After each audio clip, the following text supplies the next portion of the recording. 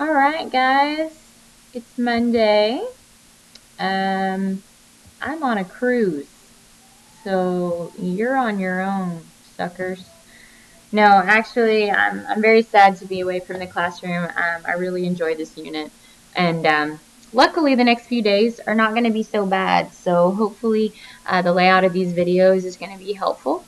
Feel free to pause at any point or rewind or fast forward if you get bored, I guess. I don't know. Just try to stay awake to the screen. And I watched a lot of Khan Academy. I'm hoping to do a little imitating of the great con man himself. Ha ha. But no promises there because I can't repeat everything I say 100 times. Sorry, I tried. It's not working for me. But that's okay. So enough rambling. You're gonna want to take notes, right? And each day you'll have maybe 15 minutes of me on this nice little recording, and then you'll have plenty of time to work together and try to solve problems and make math happen. So what we're going to start with today is called the antiderivative. Dun dun dun. It sounds like kind of ominous and daunting, but it's really just working backwards is what it is. It's like what you've done the last month in calculus. Oh wait, now we're going to work backwards. So graphically, I guess what I'm saying graphically is that if I gave you a quadratic, okay, so this is kind of normal derivative type stuff here. If I gave you a quadratic and said to do the derivative of that, then you would be finding, some kind of linear function that would go along with it. So a quadratic, x squared, sort of maps to a linear. And actually, x squared wouldn't map to x, but I guess it would map to 2x because that's its derivative. So now we're going to go the opposite way, right? So I would ask you, hey, here's a line, and I would say, given some line that has some slope, what is its antiderivative? So when you hear that word, it really does mean, work backwards and try to think about if this is the derivative, what problem or equation did it actually come from? So if you see something linear, you probably would assume it's some type of quadratic, but we need to talk about how to know exactly which quadratic it came from based on the slope of this. And then, of course, we'll apply it to all sorts of things, okay? So, so from an equation standpoint, what I'm asking here is from an equation, it would be like me giving you the answer to the derivative and you having to fill in the rest, okay? So it might be me like saying, hey guys, I want you to figure out what was behind the derivative that gave me an answer of x. So it's whose derivative is x. And this is what taking an antiderivative really is trying to reason through this. You might think, oh, well, there's an x there, so it probably came from some form of x squared. But it's kind of confusing because then you're like, but wait a second, it's not x squared, because if I put x squared in here and I took the derivative of that, then what happened to the 2? So you got to kind of reason through that and go, well, wait a second. Okay, so if I move the 2 to the front, but then that 2 has to disappear, then maybe I could multiply by 1/2, or maybe this was over 2 to begin with, so that when I brought that to the front and then it reduced, it would turn out nicely. Maybe you're thinking that, maybe you're not. But that's what you have to do. You have to reason it out and try to figure out where did everything go. So so based on that, try to take a guess for something like this, like what might go behind this derivative that would have an answer of x cubed. So take a minute and think about that. What would have been here that would give me x cubed as my derivative?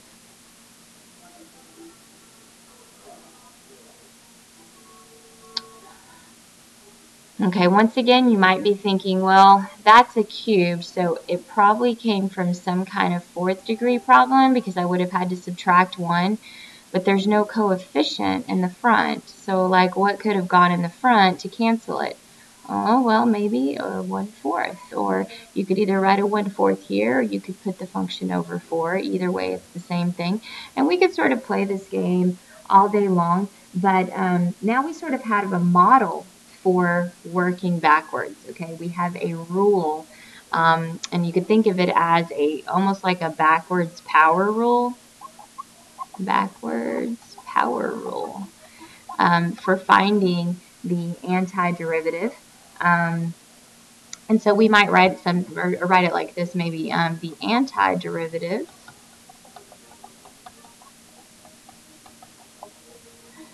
for x to the n is the following. Okay, well, let's think about this. In both cases, what did we have to do? Well, we took the answer, and we first had to add 1 to the exponent. So for sure we had to do the base, and then we added 1 to the exponent. But then to account for the coefficient being missing or going away, we then sort of divided by that same number. So not by n, but by the n plus 1. So that is sort of your backwards power rule, or your answer for how to do an antiderivative. Now, antiderivative, I may say another word in lieu of that. Some people call it an integral. So if you've heard people talk about integrals or integrands,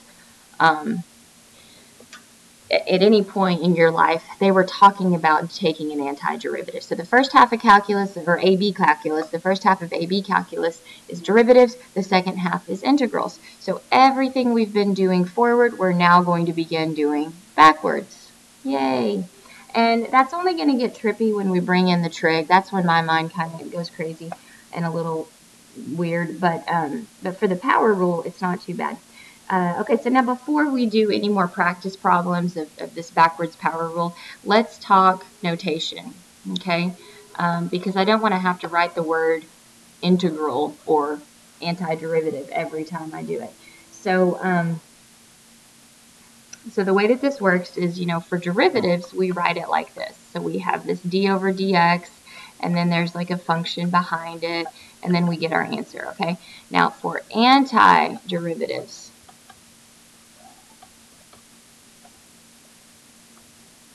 there is a symbol, and that symbol looks something like that. And I'm sure you've seen that actually quite a bit on those math funny t-shirts and online and stuff, and you may just not have known what it meant. That's exactly what it is. It's taking it's the backwards derivative.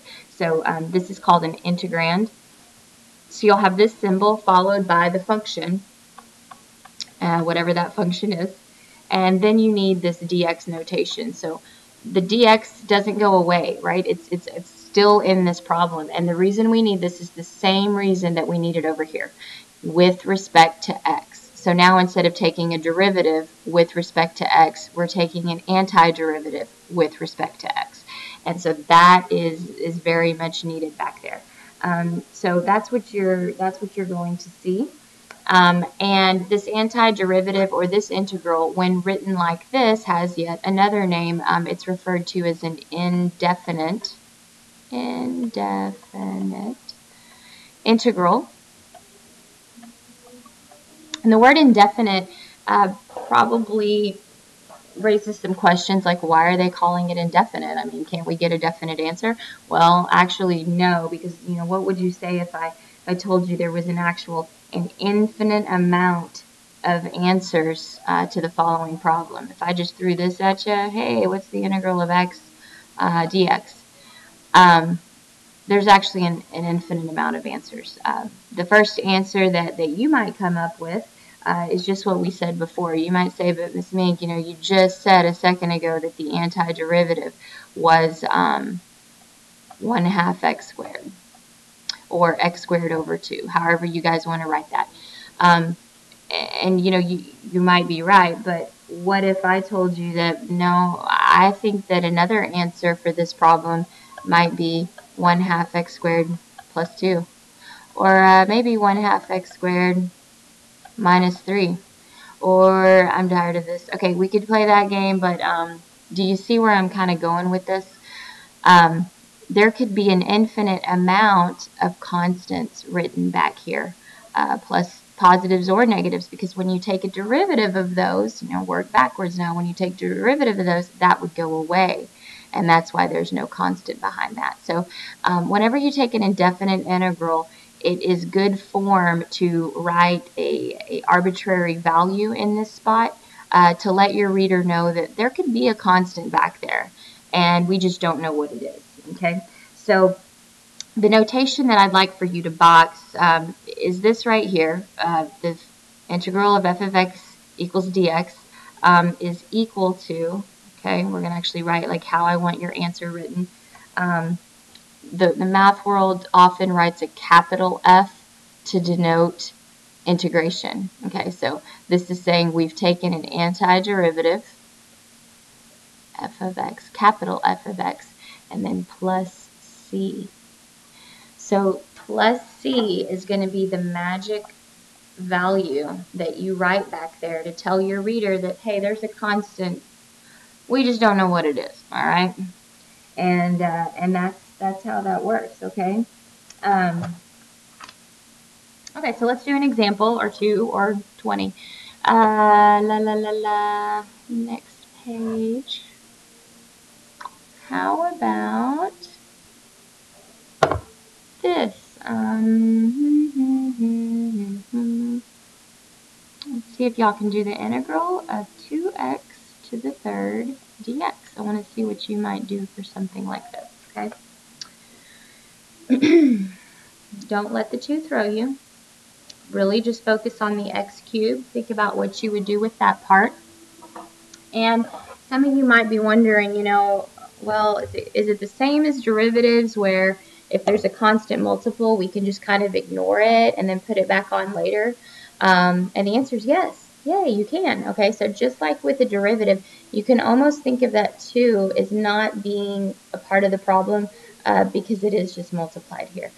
So it's a constant multiple rule where you can pull that 2 out and then just integrate that part, okay?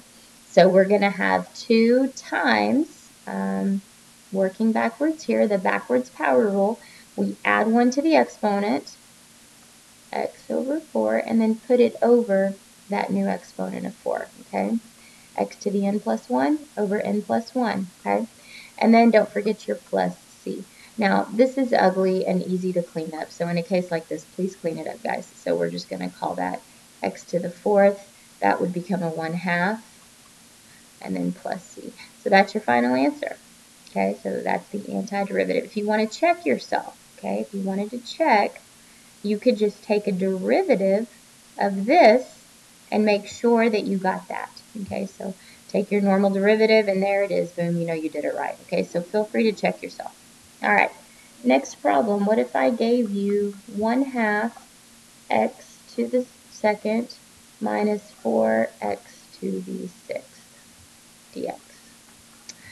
All that is behind the integral symbol, so we need to take the antiderivative of everything. And once again, you might be worried about, is it legal to split this up? The answer is yes. Just like derivatives, you can split this up. So take the integral of this one minus the integral of this one, and that only is true because it's a plus or a minus, okay? So if it was, multiply or divide, that ain't gonna fly. But add or subtract, totally legal, and do what you would normally do. So add 1 to this, put it over 3, times by that 1/2, that constant multiple, minus, same thing, add 1 to this, put it over that 7, and then you still got a 4 chilling in the front. I'm just going to move it on the numerator here. So plus c, okay? Don't forget that plus c, please. You can go ahead and combine those if you like. So we could just call this x to the 3rd over 6 minus 4x to the 7 over 7 plus c. I'm not going to get a common denominator on those, but no, I'm just not. I don't think you need to worry about it either, honestly. Look at the answers in the back of the book today, and then, if I'm a liar, then I guess go ahead and try to do common denominators, but I really don't think you'll need to, just because you got that weird c chilling there, and you don't want to have to mess with that. So that's a perfectly acceptable answer, okay? All right, so let me give you a couple more that are a little less obvious. For some of you, this is already obvious and pretty easy to figure out, but we may come across some. Okay, this is a pain in my butt. All right, I'm gonna. Bright light. Okay, we're on a white screen. Yay, that means it must be serious. We're on a white screen. Okay, so let's try something funkier. How about this? Ooh, I like this. Oh my gosh. Okay, don't freak out on me, right? I know it's a fraction and your power rule doesn't cover fractions, but guess what? You can rewrite it just like you did with derivatives. So really think of that as x to the negative third, and from there take a derivative. Just be careful, okay? We're going to do add 1 to negative 3, and you actually get negative 2 when you add 1 to this. And then we're going to put that negative 2 in the denominator as well. So I'm going to final answer negative 1/2, oops, or negative 1 over 2x squared, I guess, and then plus c. Awesome. Next, I'm going to shut up and let you try it first. You got 30 seconds. Give it a shot.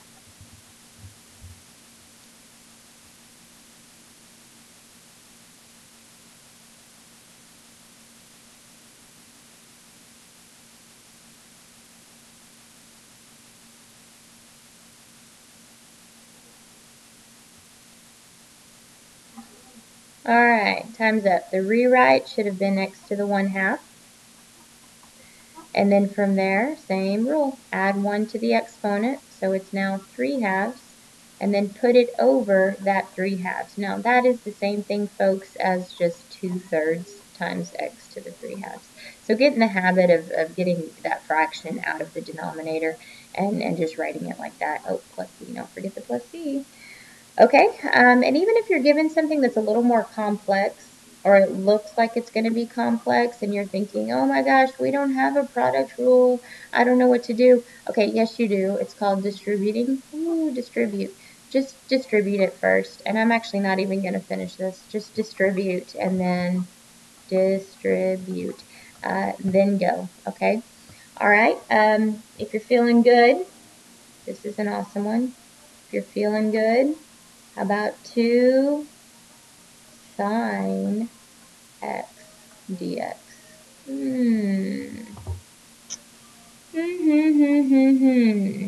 Well, some of you have already got it figured out and you can easily do this. Some of you don't even know where to start, and some of you are going to miss a negative sign. So here's what my brain does. I do not memorize the trigonometric antiderivatives.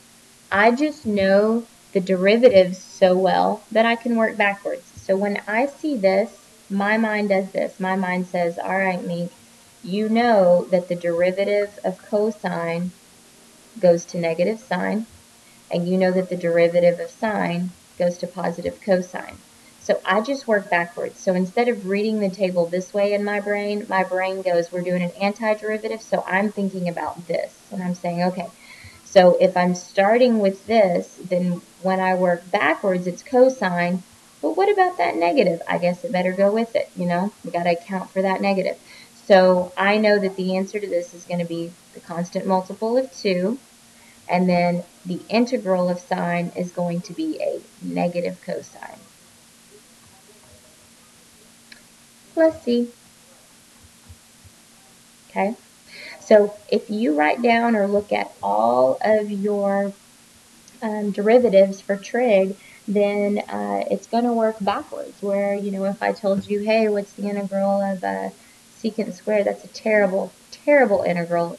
Sorry, that's just embarrassing. Okay, that's better. If I gave you a secant squared back here, then you most certainly can go, oh, I know that secant squared is the derivative of tangent. So what that means is you should be excited to see this behind the integrand because you know that it comes from tangent. We're just working backwards here. So that's all you have to do, tan x plus c. All right, very good. So there are so many so many properties and so many flashcards that can now be made for your integrals if you choose to make these flashcards. And I would say take time in class today now.